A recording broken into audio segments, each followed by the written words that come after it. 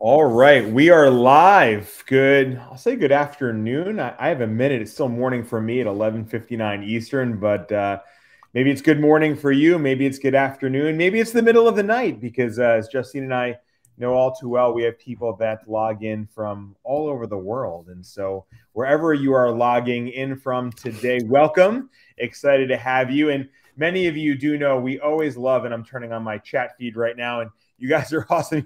Many of our return friends here know the drill. They're already typing in where they're logging in from around the country or around the world. So if this is your first event or you're remembering now, please go ahead and type in where you are logging in from today. I am logging in from a beautiful, sunny Pennsylvania, just outside of Philadelphia. As I look out my window above my monitor, not a cloud in the sky, so I'm logging in from just outside of Philadelphia. Justine, what about you? I am logged in from St. Paul, Minnesota, where it is a hot and humid 90 degrees today, but sunny and beautiful. And I'm looking through our screener over here. We have Florida, Oregon, let's see, Virginia, Minnesota, Houston, Wisconsin. We have Greece. Bjorn, I think, if I'm pronouncing that right, from Greece. Welcome. Chelsea from California. Let's see, New York, Chile, Jacksonville, Kenya. Wow, that's amazing. Qatar, Pakistan, North Carolina, Atlanta, Alberta in Canada, Calgary. So this is really awesome. Justine and I truly love reading all of your comments and notes of where you're logging in from, because it's not, as we say, just the country, the United States, or even North America anymore. We really do enjoy interacting with all of our friends and colleagues from around the world. So please go ahead and continue to type in where you're logging in from. We will absolutely check out all of these later, but being very respectful of your time, we know you're probably having a busy day today. We wanted to jump right into this awesome session, and you're looking at the speaker. In fact, it is Justine. Super excited. Sometimes we're both on together with another speaker, but we're here today to listen to the amazingly talented Dr. Justine Lee. We're going to be talking about the emergency treatment of leptospirosis. It's more than just doxycycline, so really excited for that to be on our agenda for today. And I did want to give a special shout out to an amazing educational partner, Merck Animal Health. You all do know that when we have the fortune of an amazing amazing educational partner like Merck Animal Health, we're truly blessed and happy to be providing this completely complimentary, completely free to the veterinary world. So again, thank you to Merck Animal Health for being with us today, and let's continue to move forward. Short and abbreviated introduction, because many of you do know VETgirl now. So how do you get your CE certificates? We're giving this live. It's interactive. You can ask questions, and I'm actually going to type into the question screener right now that code right there. So just so you guys know, there are two ways. One is you can use your fancy smartphone, use that camera feature, and hover over that QR code on the right side. It'll bring you right up to the form to fill out all of your information to get your CE certificate. If you don't have a fancy smartphone, I just typed into the question screener our URL, the website address, tinyurl.com/VG for VETgirl, and today's date, 6/29/22. If you type that in, it'll be the same thing that your phone brings you to, that QR code right to that website. You don't have to do it and rush right now. It's 12 o'clock Eastern approximately. We should end around 12:30 Eastern. I'm going to keep it open until 1 Eastern. So you'll have 30 minutes after the session is over to fill it out so you don't miss anything that you want to learn. This is YouTube, so many of you do know it's a small box on many of your screens. All the way in the bottom right, if you hover over that toolbar, that bottom right broken box, if you click on that, it'll become full screen on your desktop so you can see everything even bigger and better. A couple things about VETgirl. As I said, this is an active participation. It's live. It's interactive. There is no quiz. If you are a VETgirl member and you watch this video after the fact, yes, right underneath there's a short quiz. But again, if you're watching this as we're giving it live today, right now, on the 29th of June, no quiz is needed. We'll email your CE certificate usually within 7 days of today. Usually it's sooner, 2 to 3 days, but it can take up to 7 days for us to verify attendance. So please stay tuned. Again, make sure you fill out that form. If you do, within 7 days, you'll get it. Any questions, let us know. If this is your first VETgirl event, we love to provide education in a multimedia approach. So we do webinars like this, whether they're traditional or shortened like YouTube Live, podcasts, blogs, videos. You can interact with us on the message board, and all the way even more on the right-hand side, we have great opportunities for our certificate programs. It's really an amazing way to become more proficient in a specific area, whether it's emergency, practice management, feline urinary health, our new release veterinary technician track, ophthalmology, and more. As a VETgirl member, this is value add part of your VETgirl membership. I hope you're using it and gaining expertise in that area that you want. And then lastly, I hope you are signing up, if not already, very soon for VETgirl U 2022. It's going to be back in Minnesota in August of this year. We are almost sold out. So we don't want you to have FOMO, that fear of missing out that everyone worries about. Please, if you're thinking about it, hop on it ASAP, sign up for VETgirl U. You guys know we treat you right. We wine and dine you amazing swag, backpacks, water bottles, and amazing speakers and TED Talk-like sessions. So don't delay. Sign up. Only a few spots are remaining.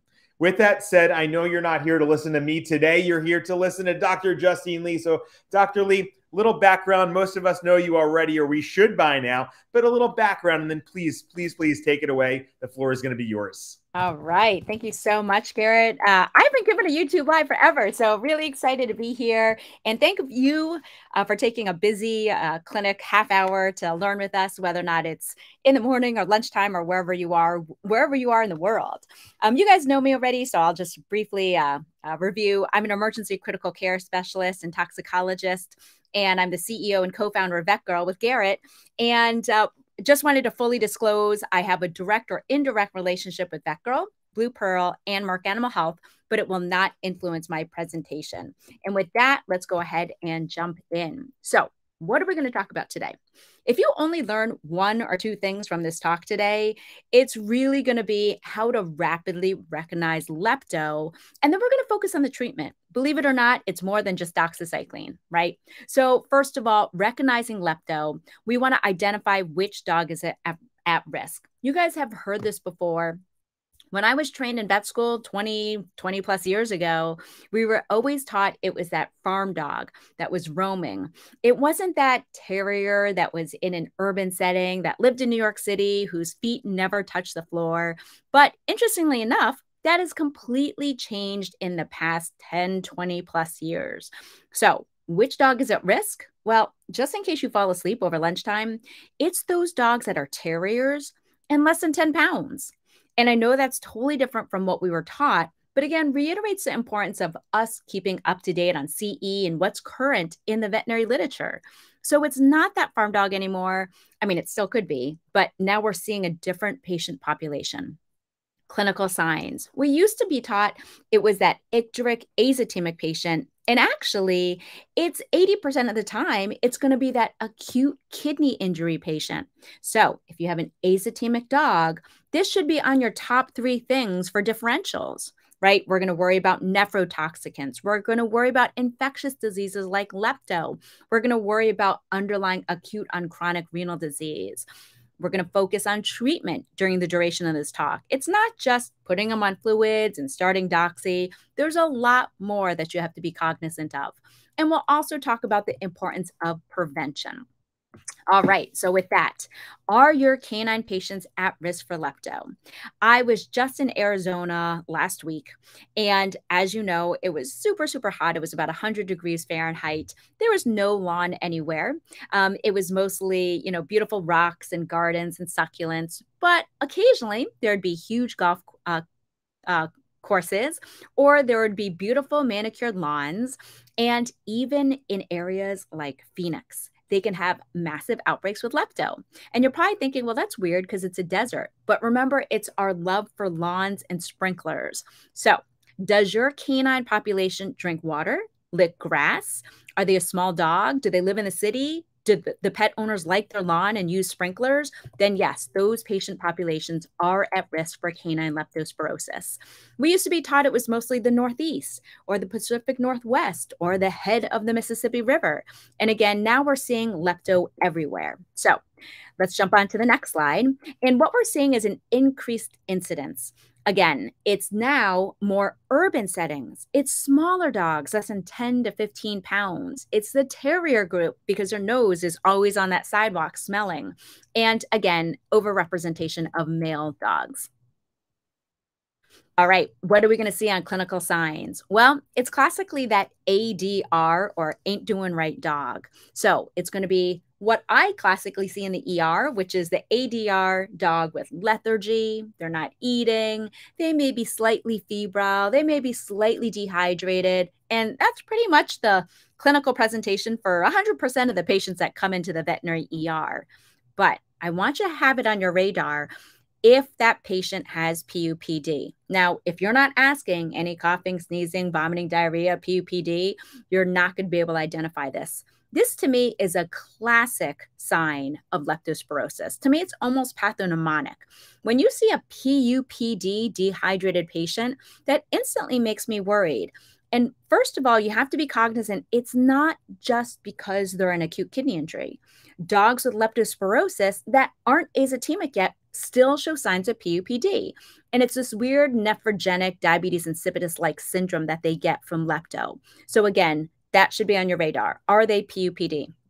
Now, I can say rarely we'll see chronic signs of lepto. It's much less common, but some dogs can have weight loss. So again, we were taught in vet school 20 years ago, hepatic plus renal equal leptospirosis.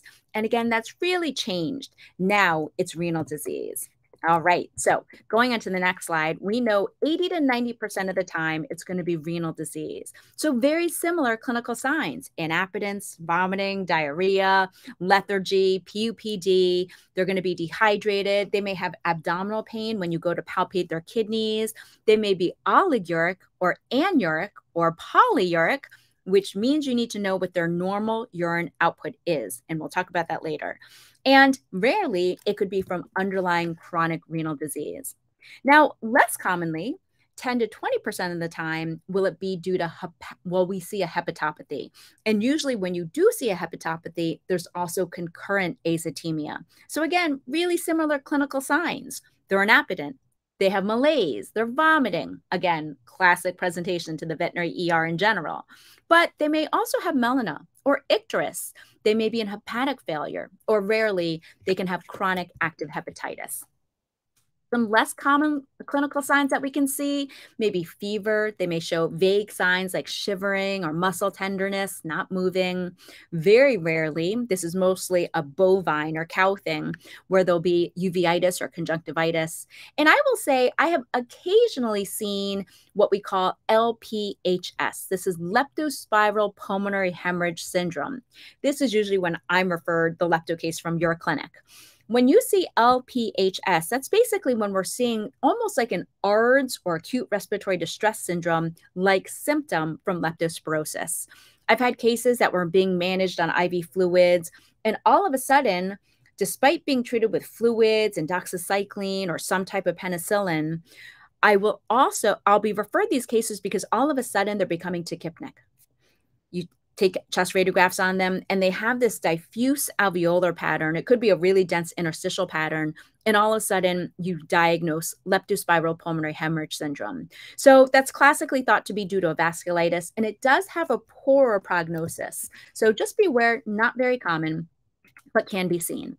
Now, what's the prognosis for lepto? I usually quote, based on the literature, that it's going to be about 75 to 80% survival, which is great in the ER. But I will also say that means 1 out of every 4 or 5 dog dies or is euthanized from it. So while the prognosis is fair to good, in my clinical experience, it typically takes 3 to 4 days of hospitalization in order to treat that. And that's 24/7 hospitalization for continued IV fluid therapy and supportive care. And nowadays that costs $4,000 to $5,000. Not only is it really expensive, but it's going to predispose that canine patient to future chronic renal disease, chronic renal inflammation. So the frustrating thing is this one is preventable with vaccine. So while it's treatable, as a criticalist, I think everything's savable, it can be really expensive and can result in underlying renal injury.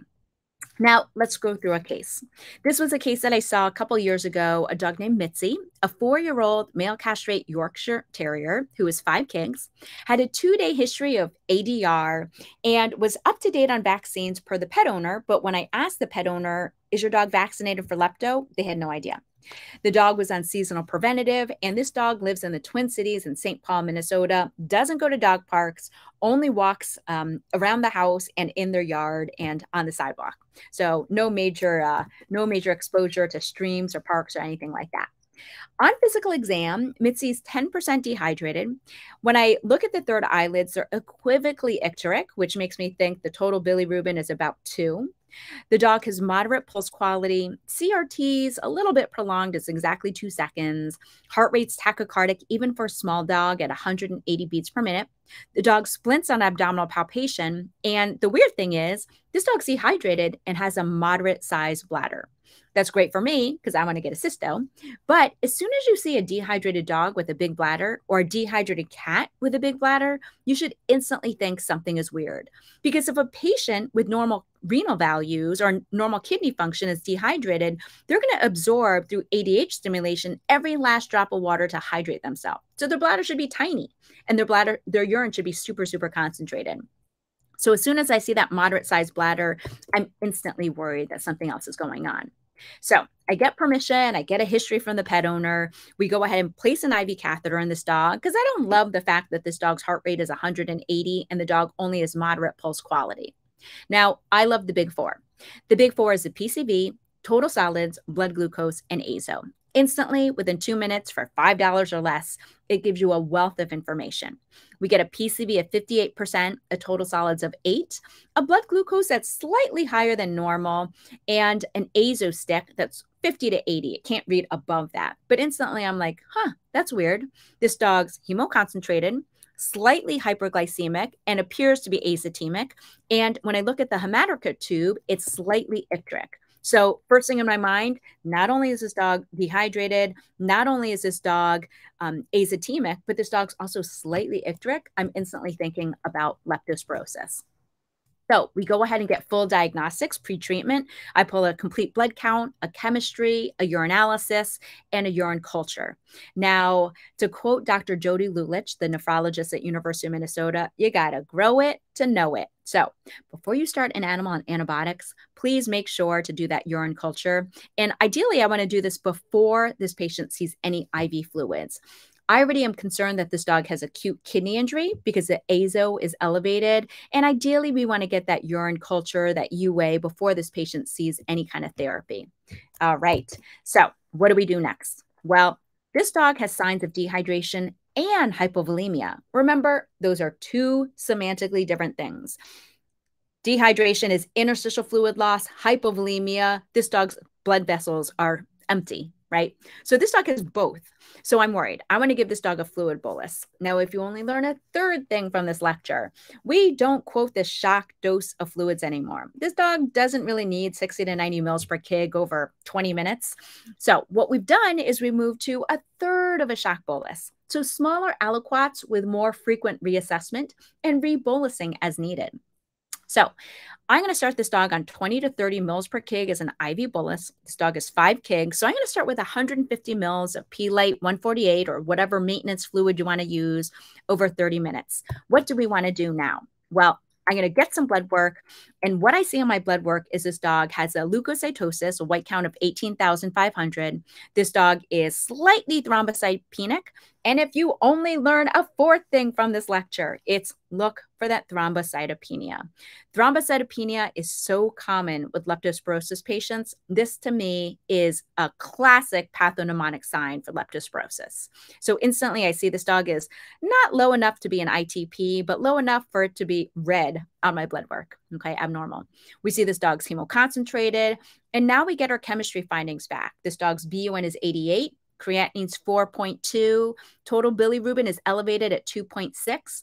Dog's liver enzymes, AST, ALT, ALK phos are all pretty elevated, approximately 800 to 1100. Dog's slightly hyperglycemic. And again, the dog is hyperproteinemic, likely from hemoconcentration. So how are we going to diagnose lepto? I'm not going to spend too much time on this because I really want to focus on treatment. But if you learn a fifth thing from this lecture is PCR stands for please can run. Please run a PCR. Okay. The reason why we're taught in vet school to get pre-treatment blood work is because PCR is so affected that it will test falsely negative by just 1 or 2 doses of antimicrobial therapy. Okay. So we always submit 2 samples. So a blood sample and a urine sample. That's how we're going to submit it. One is going to catch early stage of infection. One is going to catch late stage. Remember, PCR is not affected by vaccination. And thankfully, most pet owners understand PCR testing now due to COVID. Now, I'm more of a fan of PCR. It takes a few days to get back, but to me, it's extremely accurate because you're looking for RNA or DNA. I'm not a huge fan of MAT tests or microscopic agglutination, and that's what most people run. The main reason why is because in my experience, and I'm going to say if I had to generalize, greater than 50 to 60% of the time, that first MAT is usually negative. It's not until you get a convalescent titer 2 to 4 weeks later that it's actually going to be positive. So again, I prefer a PCR. If you do a MAT test, please make sure to submit it to the same lab. And you can see on this slide here, this one's a pretty obvious MAT test. And I wish all of mine came back at 1 to 51,200, but they're not usually this obvious. So again, I generally prefer PCR. All right, with that, let's jump right into Mitzi's treatment. What are we going to do for this dog? All right, so our mainstay treatment for acute kidney injury is going to be fluid therapy. Do I really care what type of fluids you give? No. I want something with water and sodium. And I usually pick the sodium in the bag of fluid that's closest to my patient's sodium. So I love fluids like P-Lite, Normar, LRS, things like that.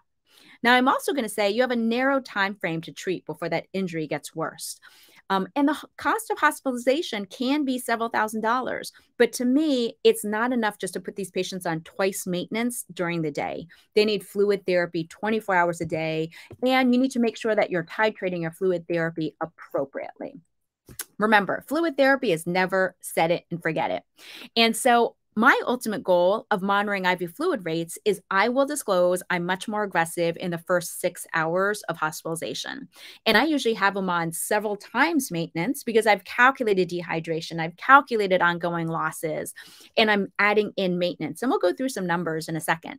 But my ultimate goal is I want this patient hemodilute within typically 12 to 24 hours. I want this patient to be isosynuric while on IV fluids. I want this patient to gain weight. And if there's not a reason or a contraindication for them not to have water, I want them to have water because I want them to be able to drink as long as they're not vomiting or about to be sedated or anything like that. All right, so let's start with monitoring weight first. We know Mitzi came in at 5 kgs. Well, I estimated Mitzi to be 10% dry. So 5 kgs times 10% or 0.1 times 1,000 mils. This dog needs 500 mils just to replace dehydration. Well, thanks to the metric system, 500 mils equals 0.5 kgs. This dog better weigh 5.5 kgs by the end of the day, okay? Or within 12 to 24 hours, depending on how soon you replace that dehydration. Take-home messages, you better be weighing this dog 2 to 4 to 6 times a day. Same scale. Main reason why is we want to measure it after we put an IV catheter in. And it's a very easy way for us to be able to assess hydration in that patient. Next part, let's calculate Mitzi's fluid plan. Mitzi's 5 kgs. I ballpark 60 mils per kg per day for maintenance, which is 300 mils per day or 13 mils an hour. We already calculated Mitzi's dehydration at 500 mils. Well, if I was going to replace that dehydration over 12 hours, that'd be 42 hours. So 500 divided by 12. This dog needs 42 mils an hour plus 13 mils an hour just to meet the maintenance. Plus, we have to add in ongoing losses. So for Mitzi, what I'm going to do is I'm going to go ahead and put this dog on 13 plus 42 together. Next slide. All right, so Mitzi's going to be on 55 to 60 mils per hour. Again, the maintenance is 13 mils an hour. Dehydration is 42 mils an hour. We're going to assume some ongoing losses. And ultimately, our goals of assessing hydration are going to be hemodilution, weight gain, the presence of drinking water in a cage, that presence of isocinuria. This dog's probably isocinuria already because of acute kidney injury. But again, this dog better weigh 5.5 kgs, ideally in 12 hours. Which means you need to know the next important thing, urine output. Remember, normal urine output is 1 to 2 mils per kg per hour. And you have to be aware, a lot of my leptospirosis patients are actually polyuric. They're making 3 to 4 to 5 to 6 mils per kg per hour. And if you only have them on twice maintenance, or you think you're being aggressive putting them on 3 times maintenance, but you're not actually monitoring urine output, you could actually be really behind on fluids. I become concerned when my patient is oliguric at 0.5 to 1 mil per kg per hour.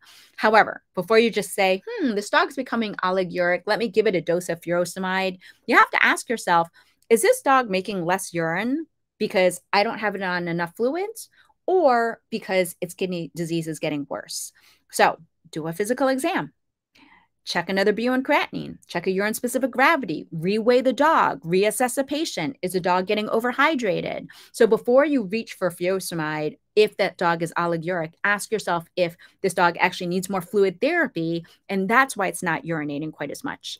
Once they're anuric, making less than 0.5 mils per kg per hour of urine, their prognosis is unfortunately much worse, which then means you need to know how to calculate ins and outs. Now, for you veterinarians, this is why you took advanced calculus to get into vet school, is to divide by 4. Okay, so make sure we're calculating ins and outs.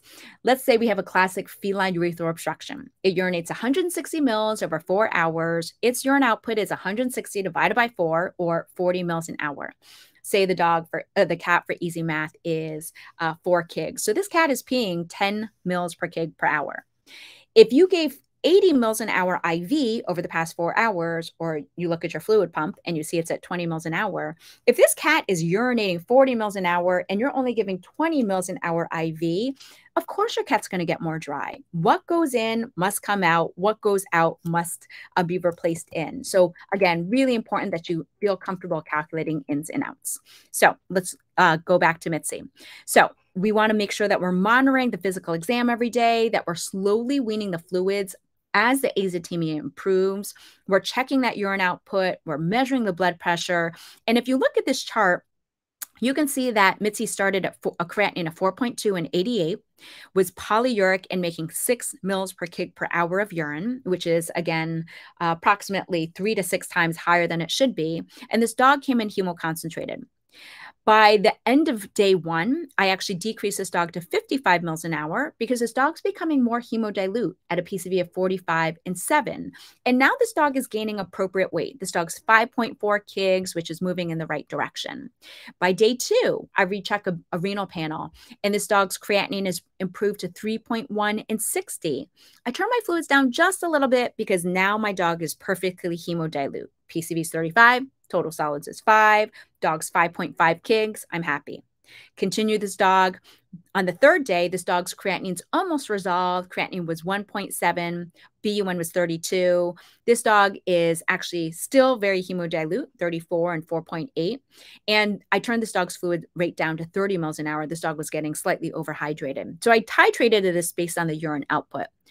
This dog actually went home on day 4 and azotemia had resolved. So again, takes about 4 days. But again, we do want to make sure that we're treating these guys appropriately by monitoring their urine output, by monitoring their weight gain, by monitoring their PCV and total solids. Next mainstay therapy after fluid therapy is going to be gastrointestinal. Now, we know this dog is azotemic. We know this dog has a decreased ability to metabolize gastrin because of kidney failure. So it's going to have higher gastric acid. It's going to have higher gastric ulcers. So I'm going to put this dog on whatever your favorite antacid is. I like pantoprazole IV. I don't usually start sucralfate until they go home. I like to make sure I have that nausea and that vomiting under control with meropitant. On a little side note, I did want to point out the ACVM consensus statement on the support for rational administration of gastrointestinal protectants to dogs and cats, totally indicated in this dog because this dog's an acute kidney injury. But the gist of this paper is please stop using so many antacids. Just because it has fur doesn't mean it means to go on famotidine. Okay, so great consensus statement you should check out. The gist of it is, again, stop overusing antacids. Long-term use of antacids has been associated with adverse effects in human and veterinary medicine, and we only want to do it when it's judicious, which is warranted with Mitzi because Mitzi is azotemic. I am going to start Mitzi on a phosphate binder because he was hyperphosphatemic. I generally, we're all taught you should wait until they're eating. And I'm going to say there's a lot of phosphorus in their gut. So sometimes I'll trickle feed these guys through a feeding tube. So if I'm doing that, I will definitely start them on a phosphate binder. Remember, 90% of your phosphorus is absorbed through your gut. 90% is excreted through your kidneys. And we're really trying to prevent that renal secondary hyperparathyroidism.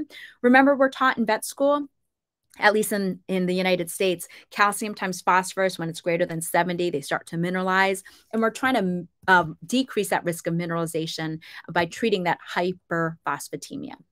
All right, what else are we going to do? Third mainstay therapy. Yes, it is doxycycline, right, for treating the leptospirosis patient. Our goal is to eliminate leptospiremia, to eliminate the organisms from the renal tubular cells in that renal carrier state.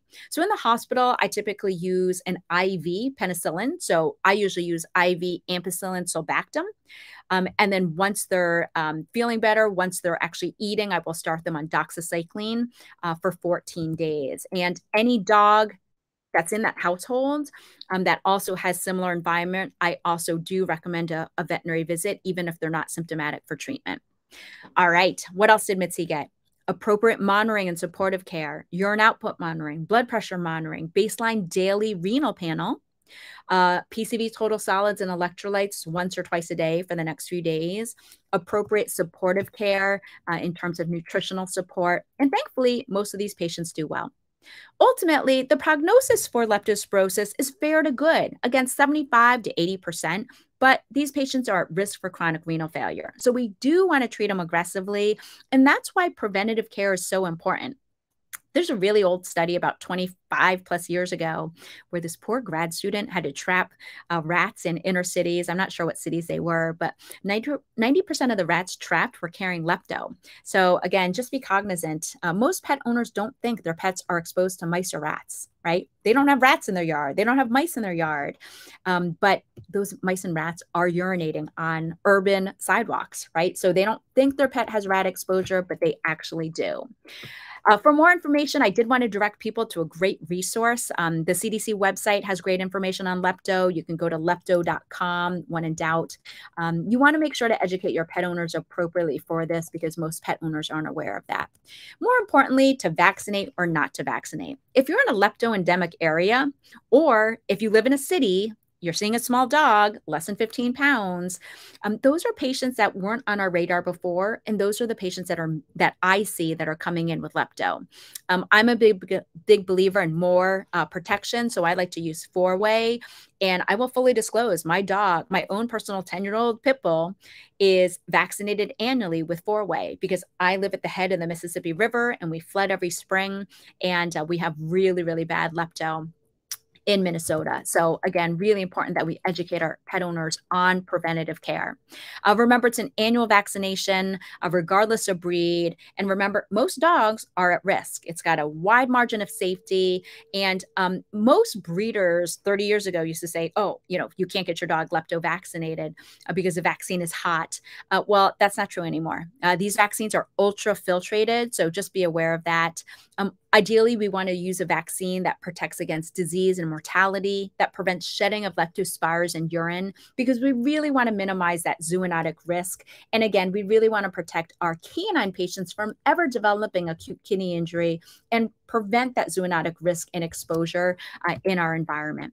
And with that, I wanted to give a huge shout out and thank you to Merck Animal Health for sponsoring this YouTube Live and for being able to provide 30 minutes of free CE to you guys during the middle of the day or in the morning, wherever you may be. And with that, I'm going to open up the floor to any questions that are out there. Justine, we do get the common question. Clearly, leptospirosis is something we think about more for our dogs, for our canine patients. But what's the word on cats, just because we know we're going to get a couple of those questions. I already see one in here.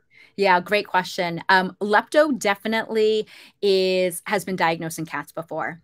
You can actually find it. It's peer reviewed. It's published. It's in the literature. It's not common, but there's definitely evidence of cats with leptospirosis. It is probably underdiagnosed. How many ADR cats do we see that are azotemic, that come in with acute kidney injury, that may have a history of mousing, that may be indoor, outdoor, that we give an injection of, antimicrobial therapy to, or we put them on antimicrobial therapy. There's no test. There's no vaccine for cats. But yes, there is definitely published reports of cats with leptospirosis. Probably not super common, but in the literature, the cats that get it are primarily outdoors and good hunters. Excellent. And we do, this is Seth has a question, which I think is something to talk about in this topic, but I also think something that many people have when you or I or others address fluid therapy in general, because we talk about fluid therapy often at we'll call it the sick, right? Because they're sick here, but no comorbidity type of patient. And when I say comorbidities, to be very specific, it's how do you treat a patient that has, in quote, heart disease? Are you going to be as aggressive? I always tell people there's no formula for the degree of heart disease, a stage 2 out of 6. You don't subtract 10 or add 4 or square root of 7. Like there's no formula, but how do you, Justine, address the patient that has a heart murmur or some heart disease? Great question. So again, it's really going to be the parameters that I talked about. So it's going to be weighing them frequently. It's going to be doing your frequent physical examinations. It's going to be assessing their PCV total solids, looking for hemodilution, giving them a bowl of water. I will say in that situation, I'm going to use a lower sodium fluid. So potentially half strength saline plus 2.5% dextrose. The dextrose is not in there because they're hypoglycemic. It's in there to make it an isoosmolar fluid, because half strength saline is only 154 milliosmoles. So when in doubt, if it's a significant heart murmur, I will move them to a different fluid choice with less sodium. And I put them on a rest break every 2 hours. So I do watch them like a hawk. I would also replace my dehydration over 24 hours instead of 12 hours. And so those are the biggest parameters that I would use. It's between a rock and a hard place, but you do need to treat them, especially if you are concerned about acute kidney injury.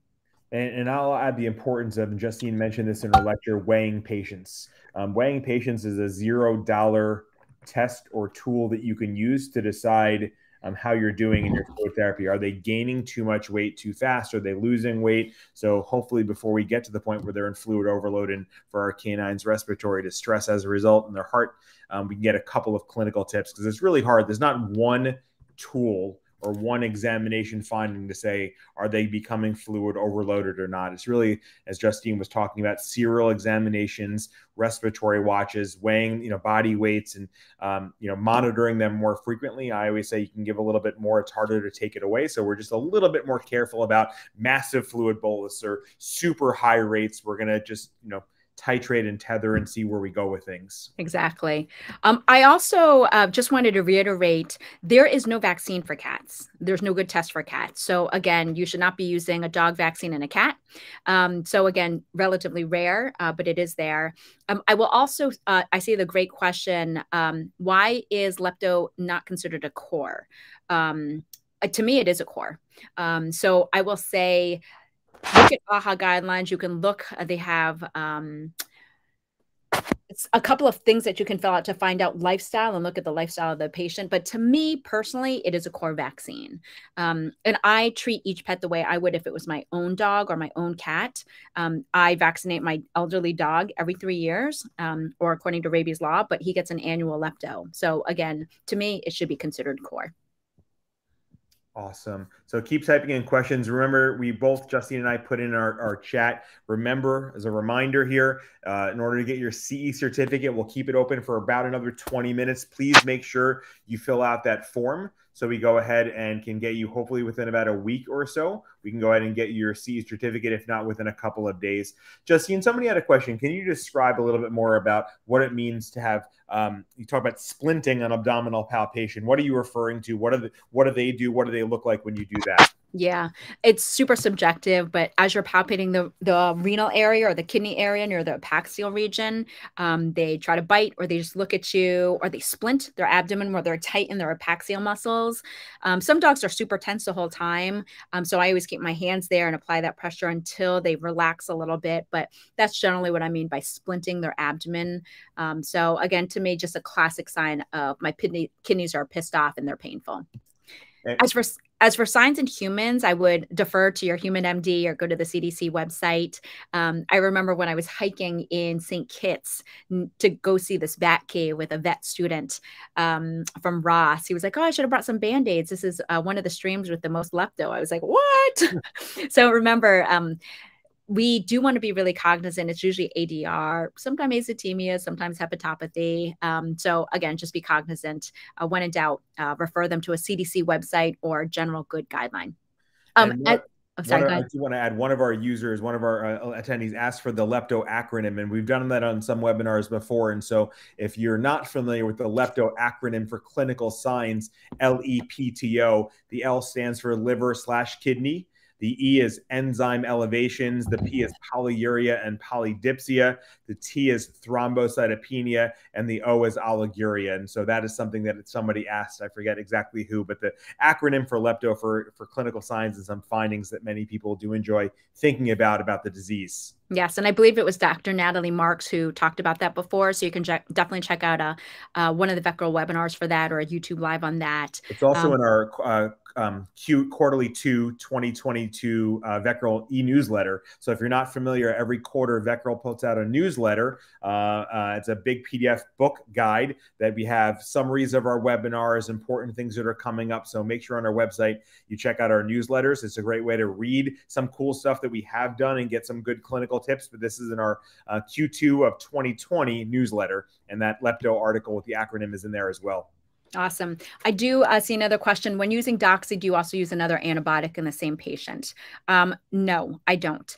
I usually will start them on an injectable penicillin, and I don't care what you use, a penicillin, ampicillin, sulbactam.